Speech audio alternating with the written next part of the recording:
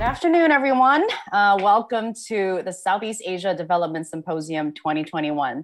Now, we at Grab are honored to be partnering with Asian Development Bank today at this session, where we explore a common topic of interest: how to use tech for good to serve Southeast Asia. It's quite hard to believe that only 9 months ago, I was here at this very same place hosting Grab Conversations, only the focus topic then was staying afloat. Whereas today we have already moved on to talk about recovery. The world certainly moves fast. Now, whether you're a working professional or parent, you're likely zoomed out by now, given all the activities that have been moved online to video chat the past year. The bulk of your household shopping, for example, during COVID probably moved from physical trips to supermarkets to online delivery services, be it groceries or food. For me, actually browsing online for loungewear and toys for my puppy were definitely the highlights during lockdown.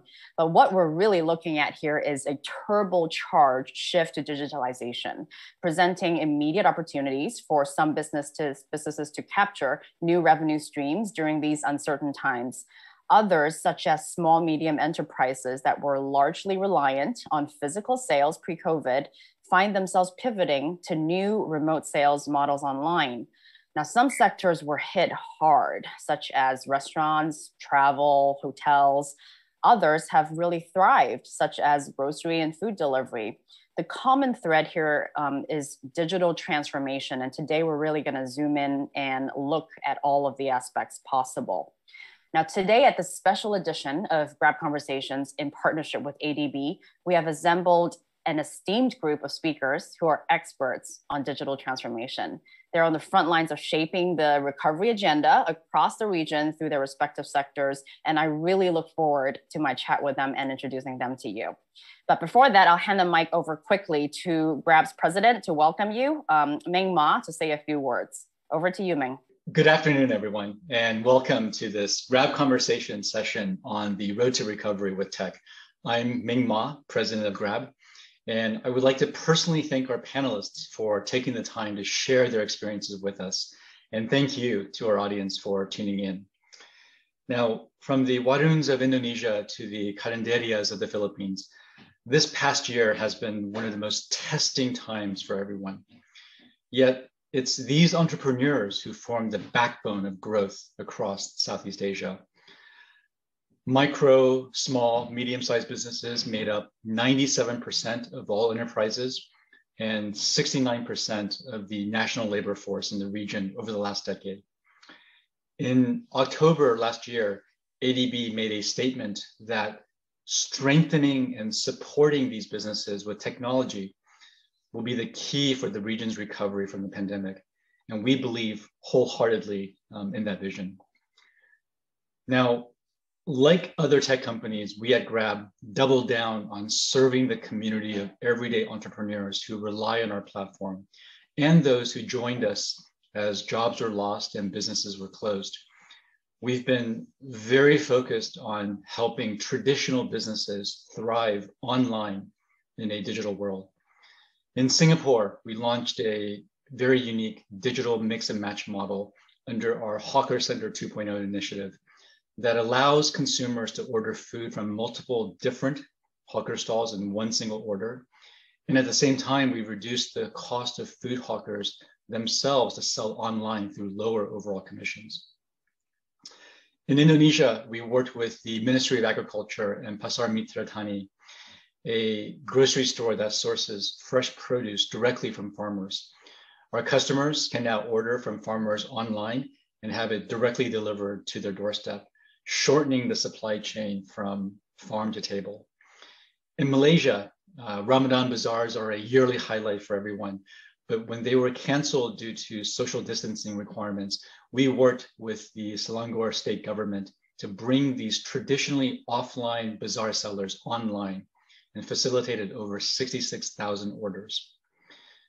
And this was only possible because of the support of our partners and the trust these businesses place with us. Together, we help sellers get accustomed to digital tools like cashless payments and on-demand deliveries. Now, this work is far from over, but there are two key takeaways from these stories. First, it's critical to invest in the future of small and micro entrepreneurs in Southeast Asia. They are the backbone of our economy. And when they succeed, all of us as a society succeeds. And for tech platforms like ourselves, building digital tools is only the first step. The hard part is the ongoing work to ensure that our tech works for the customers and the everyday entrepreneurs that we serve, that tech helps them drive sustained growth and offers a resilient model to help guard against future black swans. Second, we see the power of the collective and the impact of tech for good. Our driver partners, delivery partners, merchants, and social sellers can leverage on the growing demand for online deliveries and digital payments triggered by the pandemic. But this was only made possible because of the support from everyday entrepreneurs and our partners across both the public and the private sectors. We can build on this road to recovery by truly investing in the future of our communities and our collective tech for good. Thank you for listening, and I wish all the panelists an enjoyable session. Thank you. Thanks, Ming. Now, ASEAN, this is a region with over 600 million people, is at its most interesting mobile and internet innovation phase. Foreign investors, as well as resource-rich local companies, are actually scrambling to maximize market opportunities in this region. And the majority of who are living here are young and tech savvy. So it's a really exciting time to look at Southeast Asia, and especially the online economy, which has reached 100 billion for the first time in 2020, according to a report by Temasek and Google, and is actually projected to triple by 2025. Now, today, our three speakers are pioneers who are leading the digital economy in Southeast Asia. So allow me the honor to introduce you to the three of them. Let me start with James. So James Dong is the CEO of Lazada Vietnam. He joined the company in 2018 as the CEO of Lazada Thailand first, where he led the launch of a new social commerce platform called UPIC. Prior to Lazada, he was the head of globalization strategy and corporate development at Alibaba Group and business assistant to the group CEO, Daniel Zhang. James drove the company's e-commerce globalization strategy and portfolio management, as well as coordinated collaboration between Alibaba and its top 10 global partners. Welcome, James. And then next we have Pandu Sjahrir, chairman of SEA Indonesia. Now, Pandu serves as the chairman of SEA Indonesia. He's also the managing partner of Indies Capital Partners, a leading asset manager in Indonesia. He also is the director of Toba Bara Sejahtera, a publicly listed energy enterprise in Indonesia, as well as board member of both Gojek and the Indonesia Stock Exchange. He's also a leading investor in the seed and early growth stage in Southeast Asia. Pandu also volunteers in multiple organizations to promote entrepreneurship and education in Southeast Asia. Last but not least, we have Arrif Ziaudeen. He's the founder and CEO of Chope. Now, Chope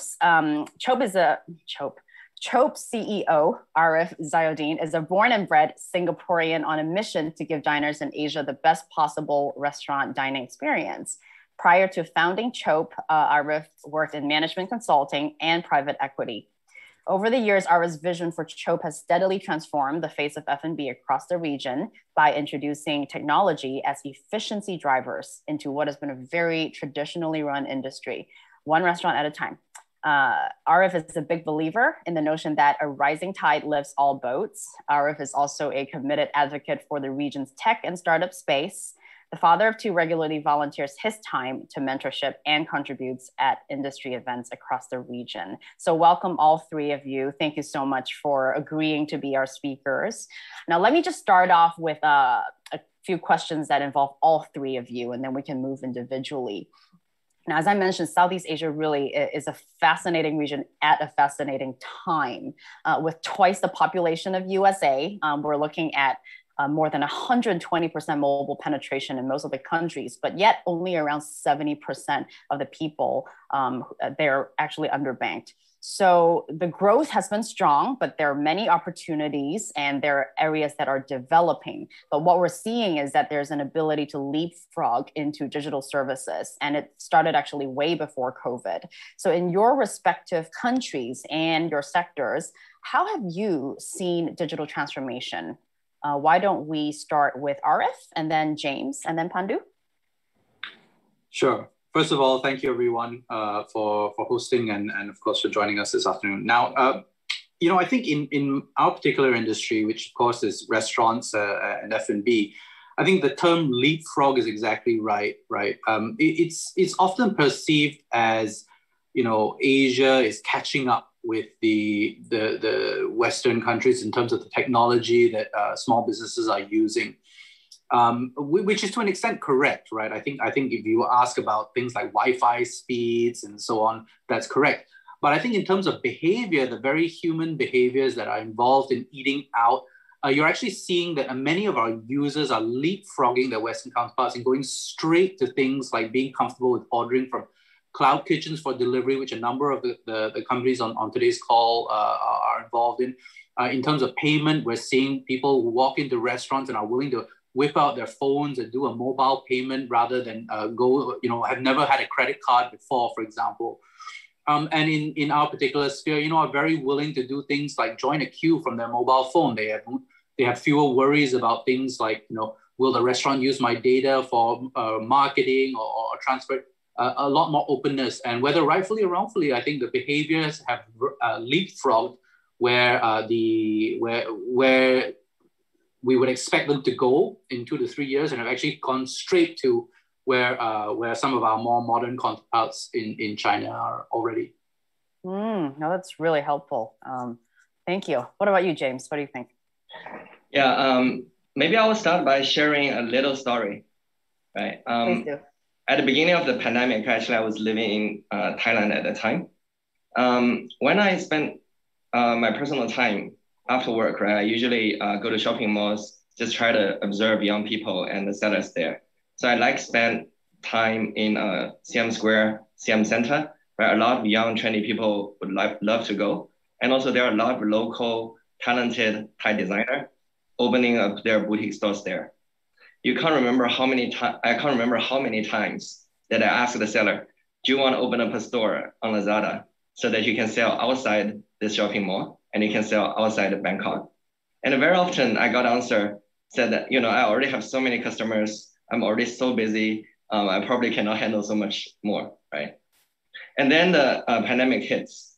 We launched a Yes I Can campaign to help a lot of brands and sellers to open store on Lazada free of charge and with a lot of support.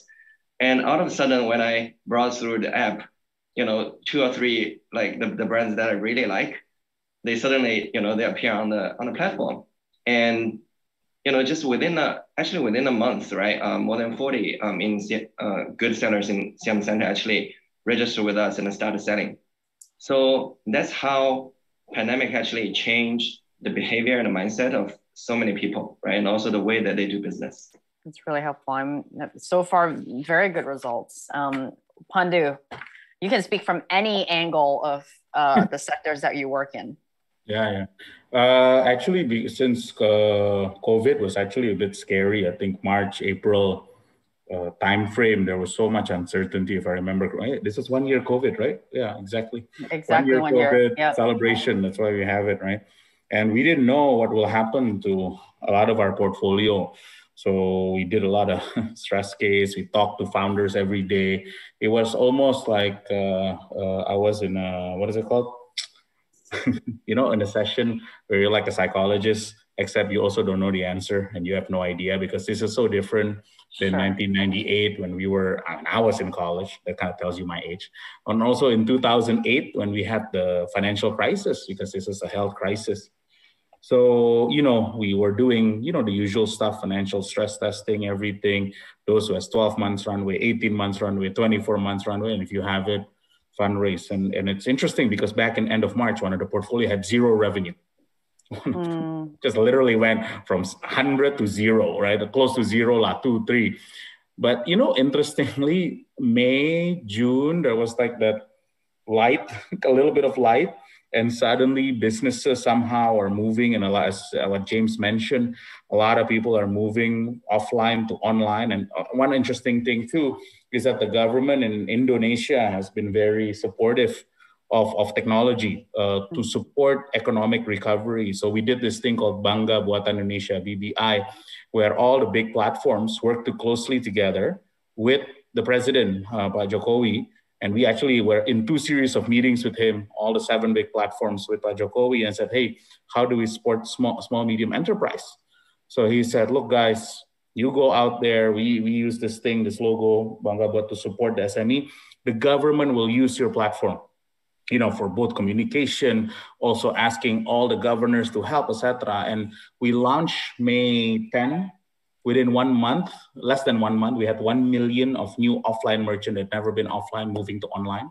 And since then, there's been about 10 million of new merchant that came in throughout 2020. It was amazing. It was one of the fastest thing that moved. And this is everything, right? This is people going to, selling stuff, selling goods, resellers, and we essentially double down. We meaning every companies that involved, that I invested in, we ask our founders, please support. Right. And, it transpired positively. If you look at e-commerce, I think it has essentially, the market has doubled than the previous year, better than whatever the expectation of this Google Temasek report you mentioned. 2021 too, this momentum continues. And now working closely with the government, I cannot highlight that, usually in government stuff, you see them as potentially sometimes as an impediment or roadblock. Here is actually working in sync together. Now, just 2 weeks ago, us together, and us meaning all the technology guys, Lazada included, right? Everyone is helping the government in terms of communicating and helping vaccine distribution. So before we were involved, it was about 150,000 a day. Today it's about close to 400,000 a day of people being vaccinated, and we're moving to 1 million a day of people being vaccinated, right? And that's significant from a public-private partnership, because they see the impact of what technology companies can do positively for civil society. So, Ilaria, this 1 year, it was a big test for civil society. Actually, business became a back burner. The fact that we can think of business is actually a privilege, right? Because a lot of times you want to think, hey, can I eat tomorrow? That's the majority of what Indonesians think about. How can I live? When most people don't have the option of staying at home. Correct. The only people that have the option to stay at home is people that are listening to this call, essentially. So, and for us, how can we as technology companies, and we become a bigger member of civil society, how can we give more and use the platform that we have to be able to efficiently distribute stuff, whether it's information, whether it's goods, whether it's the movement of money. So, we've been super fortunate to be in the position that we are in. And, all the founders that we're involved in, I told them, each one of them, you guys, this is first time in your lifetime, outside of building your business, you can do something more than just, hey, I can get a better valuation. We're trying to bring Indonesia or the country back from essentially March was the abyss. There was essentially hope left, and then now we're bringing hope back. And essentially this 1 year was an awesome testament of how people working together between civil society. That is really wonderful to hear, and actually that will lead really well into my next question, because people are thinking, of course, given everything that's happened, but also the rich-poor gap, tech and non-tech gap have all widened so much, right? And today at the core of what we want to explore in this topic is really inclusivity, especially in this region, right? So inclusivity is such a key topic today. And whether technology can bring actual prosperity to all, or is it just to a small group of people? So I would love to bounce a question to you guys. How inclusive do you really think technology can be in your respective countries, in your respective sectors? You can name examples, but we really would love to hear, especially on rich-poor gap and gender inclusivity. Why don't we start with Pandu this time, and then James and Arrif? Yeah, in terms of financial inclusion, I would say also because of COVID, one of the things that the government did is to give direct cash handouts using technology. So using all the apps, etc. If you want cash, here, open this app, whether it's through one of the government banks and their application, or one of the super app, you can use it. This is the way for you to get your direct cash. and it's as efficient as it gets, and that's the fastest way to get financial inclusion, right? Like, here's free cash. And you know what's funny, because that actually touches the bottom of the pyramid. People that, you know, didn't know what this means. People just want to do cash transaction. And rather than cash being transferred from one hand to hand because of COVID, people are afraid. And most Indonesians, even the bottom of the pyramid, thinks that handphone is more valuable than anything else they own, right? Outside of just, you know, their bed. It's actually one of the most efficient ways to give through their mobile application. Right? And now buying stuff too, especially in the top 10 big cities in Indonesia, you can buy stuff using a mobile application, right? So the growth of financial inclusion has been quite significant, right? And that's something where as you move forward this year is actually, how do you use credit to further fuel growth within the small, medium enterprise sector? So I'm quite optimistic. The fact that the adoption, even including the bottom of the pyramid, has increased tremendously. And that's a significant improvement pre-COVID. Pre-COVID, we have to go through, teaching them, educating, you know, and essentially paying for educating people. Today, with the government's help as well, people know that this is probably the best way and most efficient way to be able to develop their business. And also from a day-to-day perspective, using that rather than touching money. So you basically think tech can be inclusive, and you think it is being catapulted by COVID, so that people are now moving faster and quicker into digital. So all in all, you think that tech is able to support inclusivity? We've seen the big positive effect of what technology can do in the right way. So wonderful. I think in this forum, we're talking the positive way, the right way, because technology can go either way, right? Depending on the user and the intent, right? Well, so, feel free to highlight too later if you guys actually think that there are areas we need to watch out for. But okay, that's Indonesia. Wonderful to hear that. James, what do you think? And please feel free to speak from your viewpoint and wisdom from Vietnam, Thailand, and even China. You know, you've had experiences in all of them. Yeah. Do you think tech can be inclusive? Is really promotes inclusivity? It helps tear down the barrier of a lot of people, especially like small business owners, individual business people, right, and women, and people, you know, who live and work in rural areas, for them to access to a much bigger business world. We've seen it from, you know, just all over the places. At the beginning, right, when the pandemic hit the world, China was the first country started, react to this. Alibaba Group at that time, you know, in China, we launched a various program, not only help the sellers, but we even go to the rural areas and help them to sell their fruits, vegetables, so on and so forth, right, to the cities. And then in Southeast Asia, you know, we essentially were launching a very similar program. So what do we see is that a lot of the sellers, especially the small business owners, in the past that they didn't have capacity, they didn't have the knowledge to operate online business. And now with this supporting package from platforms, right, including Lazada and Shopee, you know, most of the platforms actually launch a lot of these support programs and incentive packages to help those small business owners and individuals to set up their operation online, right?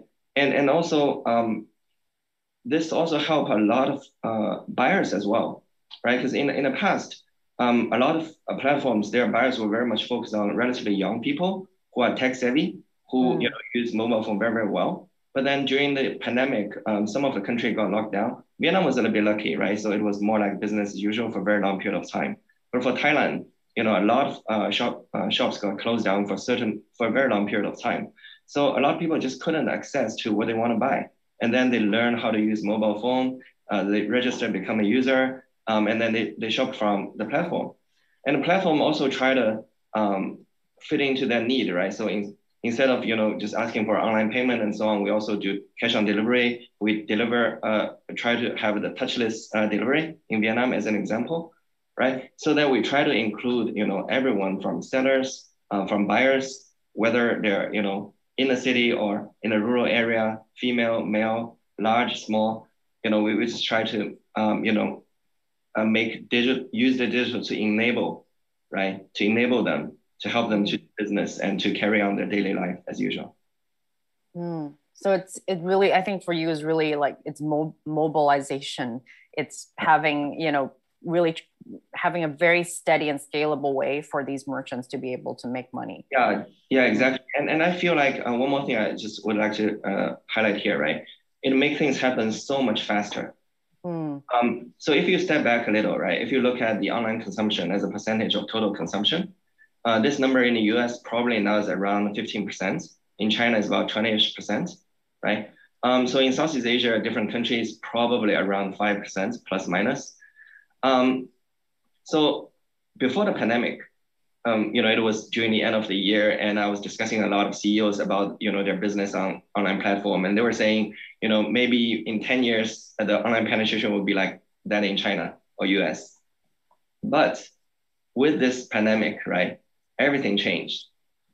Right after pandemic hits, I got a lot of calls from different business owners, and they were saying, hey, James, what should I do? There's clearly a capability gap, on infrastructure, on people, how to operate online, and also on a lot of business decisions, like how to deal with online, offline price, differentiation, so on and so forth, right? They were just not so ready. But then, but they have to do it. And then in the next 3, 6, 9 months, now gradually figure out.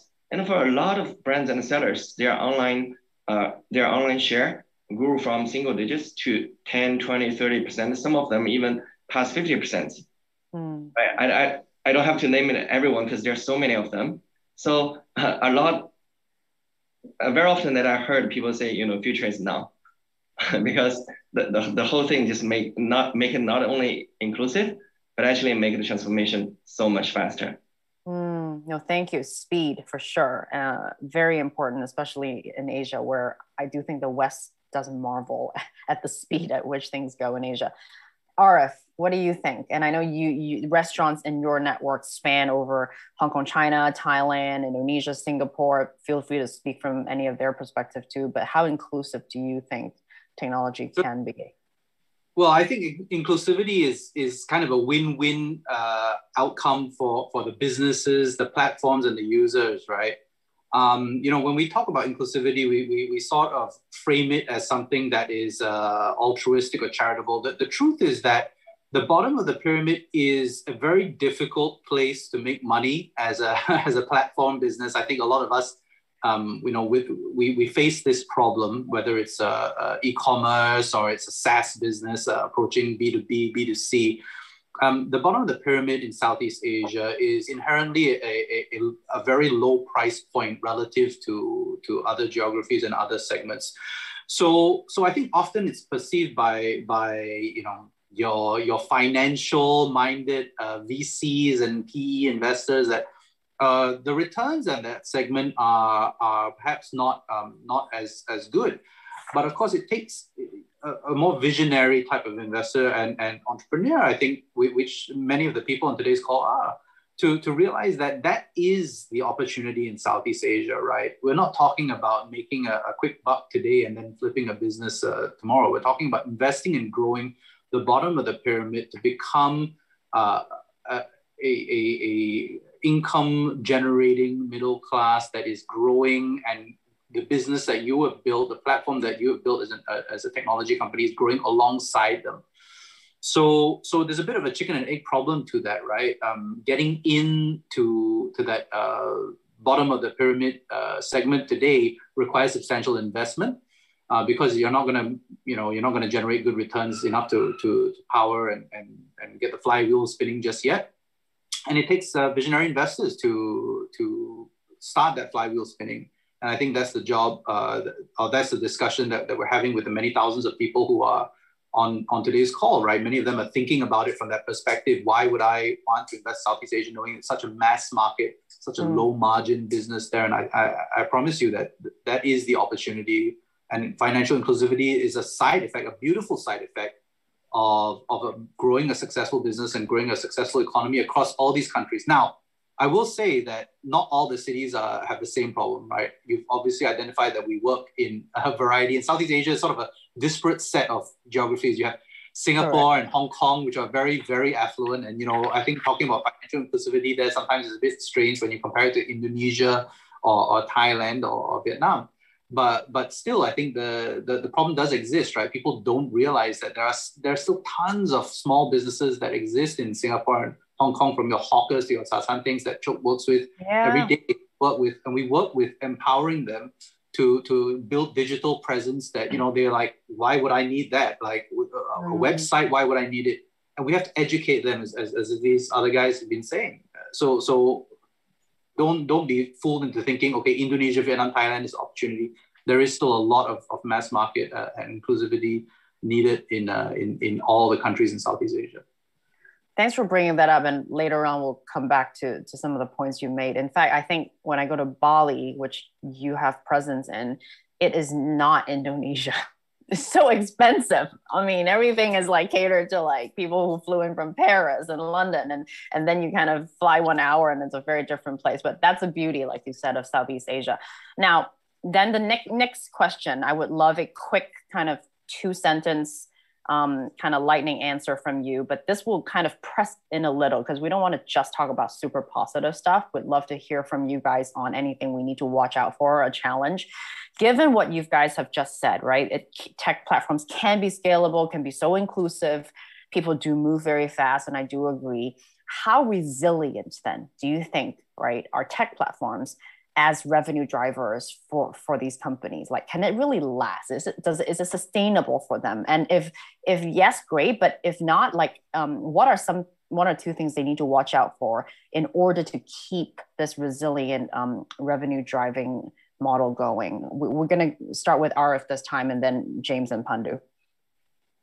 Yeah, I mean, my quick answer is that the acceleration in the behavior of people and businesses in going online is not a COVID-driven trend, right? We're not going to see it come back to, normal in 24 months when life goes back to normal.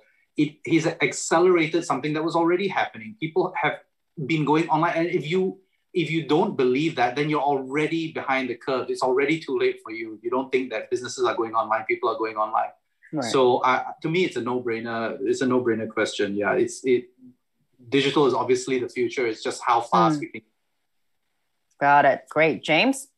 Yeah, to me, actually, it's a little bit similar, right? After COVID, when I see people started talking about offline again, because, everything goes back to usual, and then they need to start rebalancing. But then I would always say, just keep the big picture in your mind, because you already see how it is going. And then in 2-3 years, it's going to be there. It's not going to take 10 years as it did in the US and in China, right? So you better be ready. Sounds good. Pandu? I think you're talking about the bad stuff, yeah. Good stuff or bad stuff? Good it's stuff. Up to you. It's up to you. I think, one thing that I'm learning now, and this time I spend the most now, is actually on stakeholder engagement. Because as the technology becomes more pronounced in civil society, one thing we have to also be sensitive about is that people, and this is civil society in general, right, are being more concerned about the power of technology companies. So I probably spend an inordinate amount of time communicating how technology can be a positive change. And obviously, there can be things for negative change, right? And that's probably especially now that fintech is playing a bigger role, right? The last 12 months, right, given COVID. So I would say, Ilaria, I don't know, the last 6 months, there hasn't been a day without I spend with regulators, people, parliament members, parliament head, talking about the positive of technology.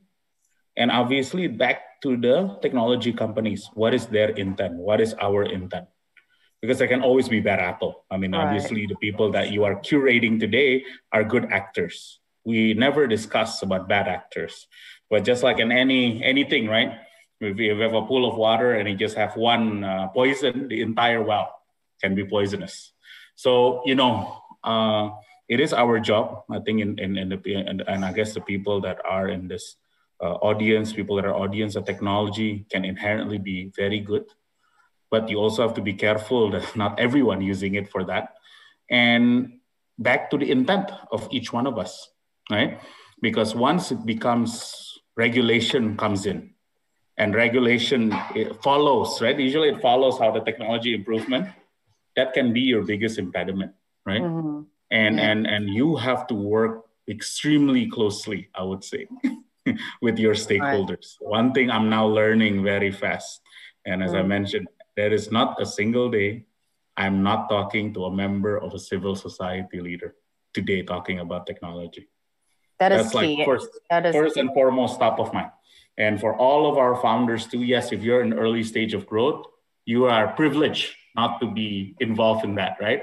If you are in late stage and already growth company or publicly listed, you're privileged that every day you have to handle that.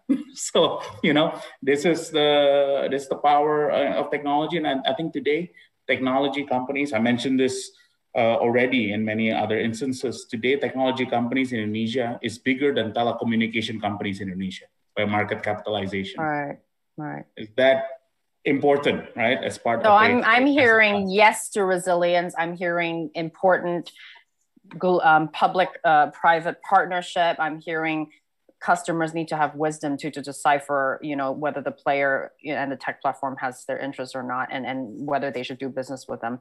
Thank you. Now I'm going to move on to the next segment to kind of ask some individual questions, because I'm sure the audience would also really be curious to dive in a little bit. And I would love to start with Arrif, because, we are coming at the tail end of, well, I don't even know if I should say tail end, depending which country you're in. If you're in Singapore and Hong Kong, yes, you're at the tail end of COVID, and some countries are trying to still recover. But your sector... Don't jinx it, Ilaria. I know, seriously. Well, I'm sitting in San Francisco and I haven't left this apartment in a week. So you guys cannot complain. But I think, what you're doing, right? Chope is a platform that diners use to discover book tables, get deals, at restaurant and cafes, and you're being used by over like 2,000 restaurants. That's a lot. And your sector, however, has been arguably maybe hit the hardest, especially at the beginning. And later on, I guess there's different people are doing different things with it. I would love to hear just how have your restaurant owners in your network been coping? How have they been progressing, and where are they now? Yeah, so in our particular industry, it's been a particularly up and down situation. It couldn't have been a worse outcome over the lockdown periods in the various countries. And that obviously has been different by country, right? So in Singapore, for example, where we're headquartered, it was a relatively short lockdown for 3 months, from April till June, I want to say. And elsewhere, it's been a much longer and harder journey. So places like, especially tourist markets like Bali and Phuket, have not even opened up to tourism yet. And my heart really goes out to the, especially the small, medium businesses, not so much, I think the holding power of the large hotel groups and chains obviously is there, but there are thousands of small businesses that we work with in tourist markets that are just unsustainable right now, and people are really asking how they're going to continue feeding themselves and their families. So it's through no fault of their own, right? So you really have a variety of outcomes here. In Singapore, people are eating out. Ilaria, you haven't come back to Singapore yet, but if you were here, I promise you, twice a day, 7 days a week, you would be eating out, because that is the only thing you can do now. There are no concerts. There are very few concerts. There are, festivals. There are very few weddings, and forget about going on holiday. So the only thing people are doing nowadays in markets. So I think that behavior, we've seen it happen in Singapore. We've seen it happen in Hong Kong as dining reopened. And then, Hong Kong's been very up and down. No comment, of course, on how they've handled the pandemic, but the behavior, of course, is exactly corresponding to lockdown. So it's been very up and down. Same thing for Jakarta. We've seen the market reopen and then go into lockdown several times over the last few months. And what we see, the pattern, which is now undeniable, is that as soon as markets reopen, people are going out again with a vengeance. That term, revenge spending, it's real. It's real. People want to go out. They want to connect with other human beings, and eating out is one of the few ways they can do it. So the thousands of restaurants that we work with, they're holding on, waiting for that moment to come, and it can't come too soon, right? So I think the answer is, during this period when you are really severely affected, You really have to do move heaven and earth to make sure that you can survive through the months of lockdown, because coming at the end of that, the survivors will be the ones that reap the rewards when people go out again, right? The people who can tahan through the crisis and get through the other side of it. And how do you survive through it?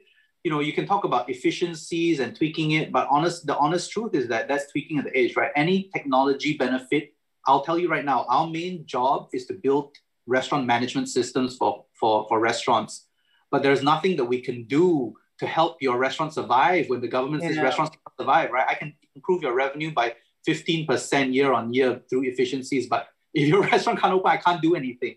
So technology is not the solution here. It's really about a story of human perseverance and the story of entrepreneurs on a small, medium business scale. You really have to get your wits together and survive it. Technology is not going to help you get through that. But when you do, the rewards will be for the people who survive.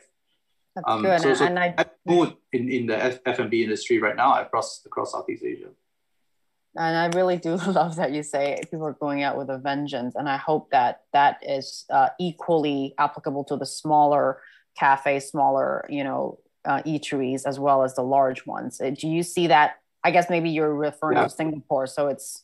No. I mean, look, it's the same in all the cities. The behavior is remarkably similar, right? And food is the great equalizer. We talk about inclusivity, but what's more inclusive than food, right? Everybody, no matter whether you're a truck driver or a billionaire, you love the same whatever tauhu goreng, same mee goreng at that hawker center.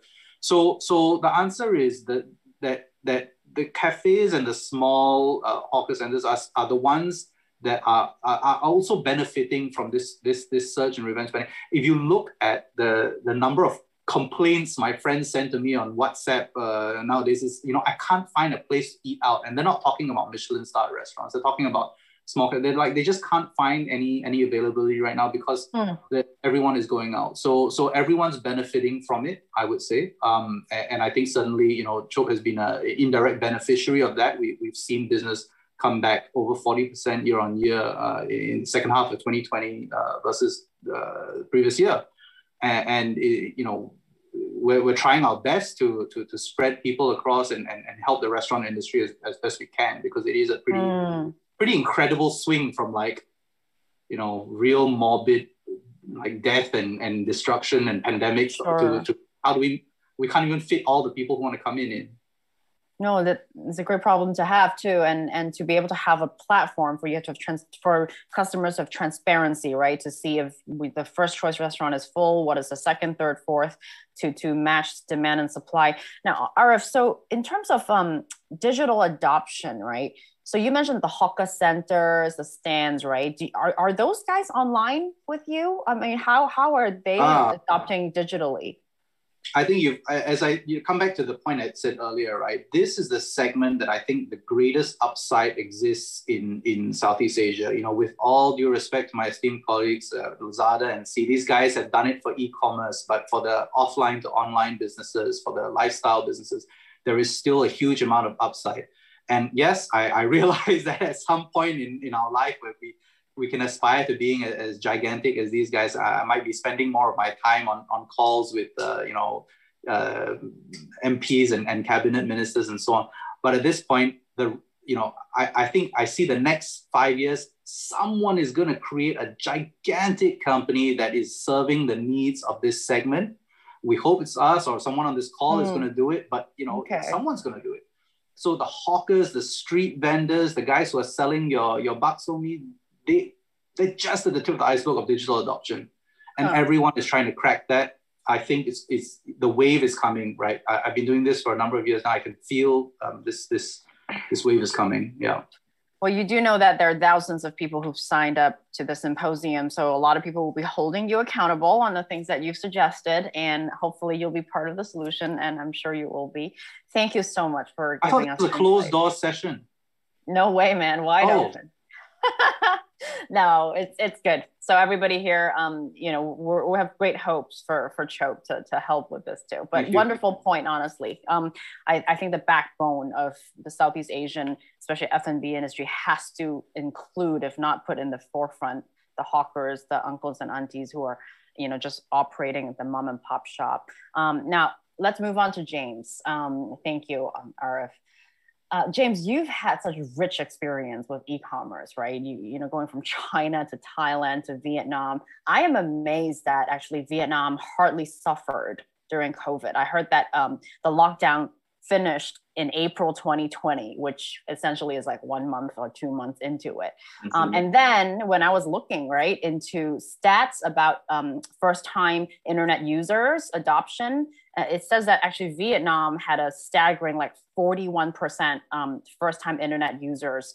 And that is especially important because users in Vietnam were not forced to go online because they're on lockdown. If they were already free as of April 2020, yet there are still so many first-time internet users coming in, we're actually seeing a very organic, fundamental trend of people just wanting to go online, buy stuff, explore online commerce activity.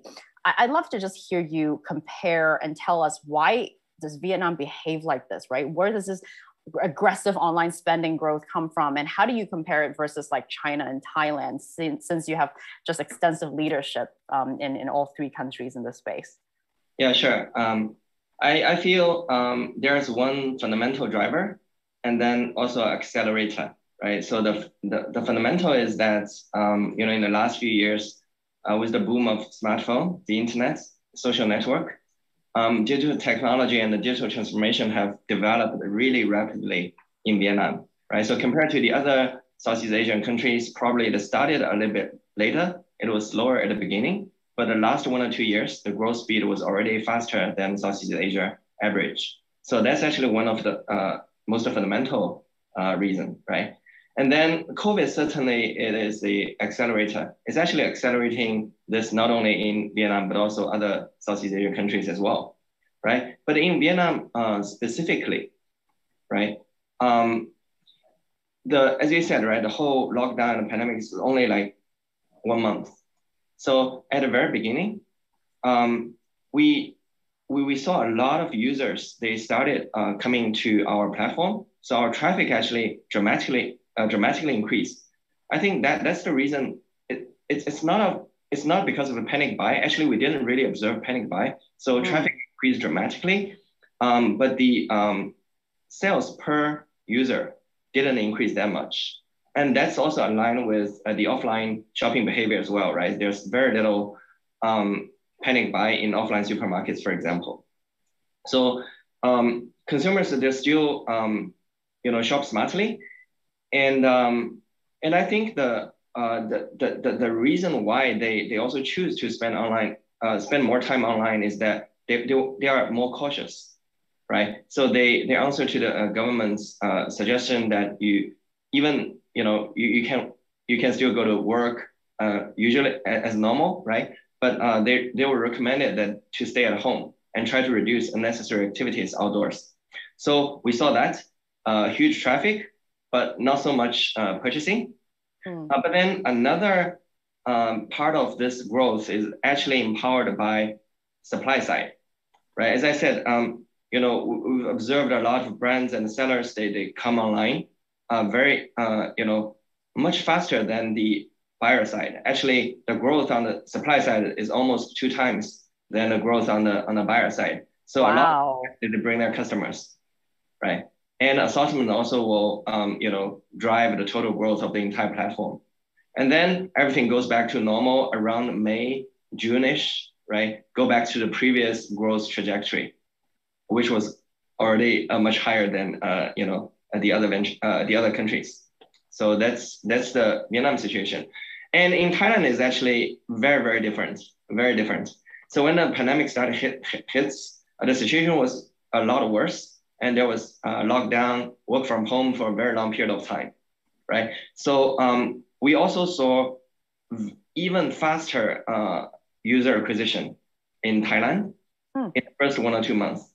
And then there's actually absolutely a panic buy in grocery. So I actually did a quick, I did some number of crunching. So the basket size almost doubled or even more than doubled, right? In the first 1 month on the grocery side. And then people spend longer time shopping online than before. And then, the shopping actually behavior changed over time. At the beginning, there's only 1 or 2 months with this grocery panic shopping. And then once everyone has stock at home, then they gradually move to electronics, payments, right? Large screen TV, game console, a lot of these things. And also cooking as well, right? Kitchenware. And then also live streaming became so popular in Thailand. People, besides, buying stuff, after a few weeks or months, they run out of stuff to buy. So they watch live streaming on our platform as well. So that growth was much faster than that in Vietnam, right? And on the supply side, it's even more, right? The little example that I shared at the very beginning is just a snapshot of what's happening on the supply side. So the supply side grows so much faster. I've never seen so faster growth in Thailand Lazada history before within. But then, of course, from September-ish, everything slightly goes back to normal, and the whole growth trajectory goes back to the previous, trajectory. So I guess that's what was happening, right? So in summary, I would say the fundamental was there for faster growth. Pandemic was a acceleration on the traffic acquisition, and then the supply side helped to bring even more traffic into this, and also help the platform to engage with these buyers so much better. And then all these new features like live streaming, entertainment, and so on and so forth, it helped e-commerce platforms to provide more diversified service and offerings to the consumers. So all of this actually helped this 41%. No, that's super helpful. I'm just curious, do you think Vietnamese people fundamentally, compared to the rest of Southeast Asia, are more savvy in spending? Maybe because you have a huge young population, or do you think it's not really? You think most of is comparable to other countries? I think they're I think they're a little bit more savvy and also smart in terms of because it's actually not only online, right? When I talk with all these offline retailers and brand owners, we clearly see a suppression, especially at the beginning, right? And also I think this is aligned with the purchasing power of Vietnamese consumers, because even though we had a very faster growth in the past few years, but if you look at the GDP per capita, it is still relatively low, right? So it's at the beginning of a very fast growth period. So therefore, I would say they're still smart, making smart decisions right now, but the growth in the next few years would be a little bit faster than before. That's a great thing to look forward to. Thank you so much, James. I'm conscious of time, but definitely would love to go to Pandu and then round up today's session with a question from the audience to our three esteemed speakers. Now, Pandu, to say that you have eclectic roles is a huge understatement. But really, just looking at the kind of Renaissance man you are, right, with your position with Sea, with Gojek, with stock exchange, and actually with mining as well. You're gonna kind of jack of all trades from upstream to downstream. I'd love to pick your brain a little bit on looking at the old economy versus the new in Indonesia, right? How, in your opinion, can this era of tech platforms transform how commerce is done in Indonesia? And feel free to pick an example. Yeah, I think if you look at even mining or energy business, it has changed a lot. I would say the last 10 years, right? Since when I first joined the industry, it's actually our family business, while the technology is my own business. So, two different things, but still, family is family. Ilaria, you gotta live forever with family. So still gotta take care of them. But the one thing that's clear, actually now is no longer about just dig, sell. The idea is that if you are thinking about mining as well, how can you build more downstream industry? So I'll give you an example, nickel. Indonesia is the largest nickel exporter and one of the largest, reserve in the world. We have the opportunity to also be one of the largest battery manufacturer for EV in the world. So today, what the government is doing along with the private sector is to go end to end. Imagine if you can have the entire two-wheeler, four-wheeler in Indonesia to all be led by electric vehicle. And that's not small, right? If you consider the market for two-wheeler in Indonesia, it's probably, I mean, if you look at Toyota, the largest is Indonesia, number one. So, is that significant for any global auto manufacturer? And the opportunity for a country like ours is to be able to control the supply chain all the way from upstream, all the way to downstream. And that's where technology plays in. Who is the best in terms of the battery provider, battery technology provider, in terms of converting nickel all the way to become one of the main supplier of battery, which then later on can convert from B to B, which later on go to B to C. So that's just where the opportunity lies. And I think that will lead to significant investment. It already is. And that's why there's a lot of stories going on today, a lot of investment coming in, both from the US as well as from China and Japan. Because now, as you know, mining in the world, people always fight and go to war for scarcity value, right? And the nickel has become a big scarcity value. If you believe that in the next 2 decades, everyone will be driving electric vehicle, nickel is probably one of the most important parts, right? So anyway, that's one good example of an old economy that is transforming into where the new economy leads today. So I'll stop there. No, that's really helpful. And in fact, I was in awe when I was reading about this nickel thing, because it's quite a game changer too for the whole region on how we move on with EV. But this, like you said, this old economy versus new economy, it requires so much orchestration and partnership between the public and private sector. Now, we only have 4 minutes left, and I think that the best way to use it is I also do another lightning round, about a minute each, and is the most important thing, I think unanimously, is that through tech, we want to uplift the masses. We want to bring up the small guys. We want to make sure that extra attention even is given to the small merchants. And so in your respective sector, or you can actually address all sectors too, what is one piece of advice you would give to a small merchant who is trying to use tech as a tool to recover their revenue, right? Who wants a sustainable business? What piece of advice would you give to a small merchant? Why don't we start with James, and then Arrif, and then Pandu? Yeah, I would say just start doing it, and try to grab as much support from the platforms like Lazada, Shopee, and all the other different platforms, right? They all provide so much support nowadays. Just leverage all these resources that you can start right now. That would be my best suggestion. Yes, and Lazada will be by your side. No, thank you, James. I think for me, it's really my advice would be like, try and solve the problem that's keeping you awake at night first. I've seen solutions in the restaurant industry, solutions for everything from how to reduce your lighting bill, waste food, everything. So and every restaurant is different. And I always tell them, we can't go in with a single solution that's going to change the F&B industry. You have to figure out what you need to solve your biggest problem. And then there's a technology out there that will help it. It may not be us, by the way, but we're not trying to sell, we're trying to change the industry here. Sure. So I'm empowering them to be just ruthless, really, in finding out how to survive. Yeah, find the right thing for them, right? Right. Don't use the hammer to do a screwdriver's job. Yeah. Wonderful. Thank you. Pandu?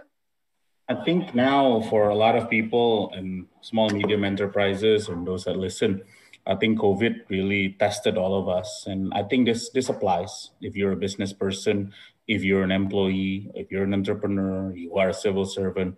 If we don't change, somebody or something will change us.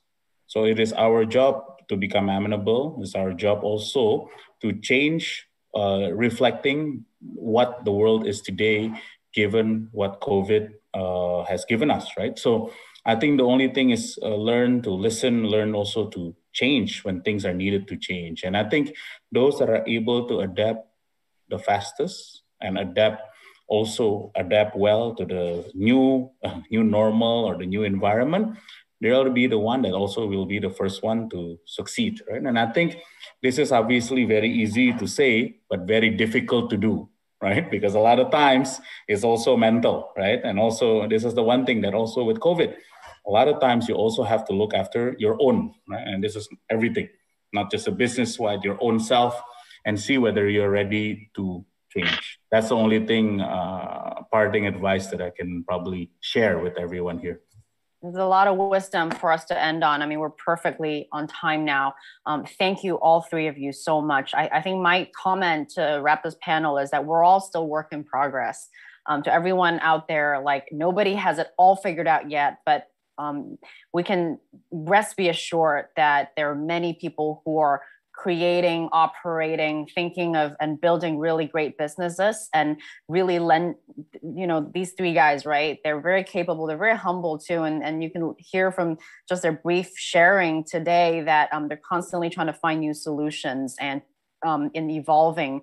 So reach out, voice out your opinion. If you're a merchant, definitely listen to the advice and use the tools and express your opinion. We're all in this together. And I just really can't wait to see what the next 5 to 10 years, how much growth and how much more this region will mature in every aspect with the partnership between public and private sector. So thank you so much, Pandu, Arrif, and James. What an honor to be able to chat with you.